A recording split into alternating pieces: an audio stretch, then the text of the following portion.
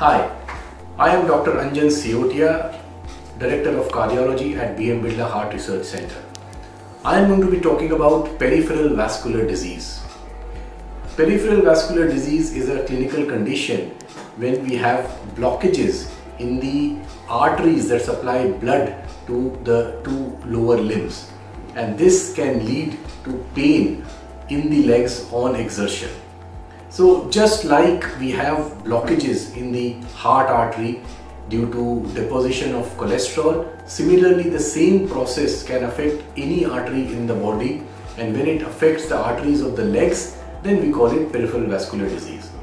The risk factor for developing peripheral vascular disease are the same as that of the risk factors for developing blockages in the heart arteries, which is smoking, diabetes, high blood pressure, advanced age, and mainly genetic factors.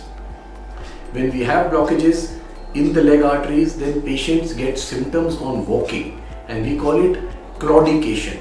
So they are all right at rest, at least in the initial stages of the disease, and when they walk, their legs feel heavy and they get pain, typically in the calf muscle. If you have blockages in the arteries of the upper leg, then you get pain in the calf muscles on walking, and then on rest that pain subsides. So these are the classical symptoms of peripheral vascular disease.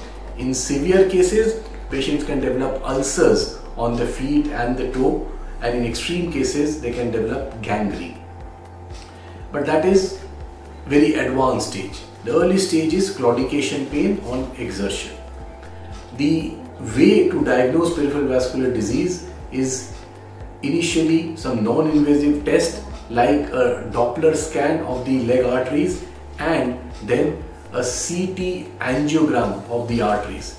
That is usually a very good test to detect blockages in the arteries, and then if any treatment is required, then we offer an angiogram of the leg arteries followed by a definitive treatment, which could be either an angioplasty where we put stents or balloons to open those blockages, or refer the patient to a vascular surgeon who can do what we call a bypass of the leg arteries to clear or bypass those blockages and improve patient symptoms.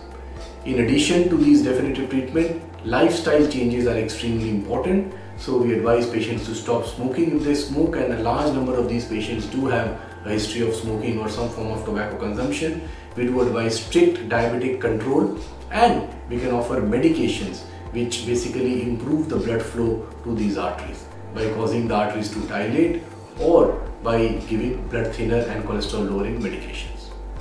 Thank you very much.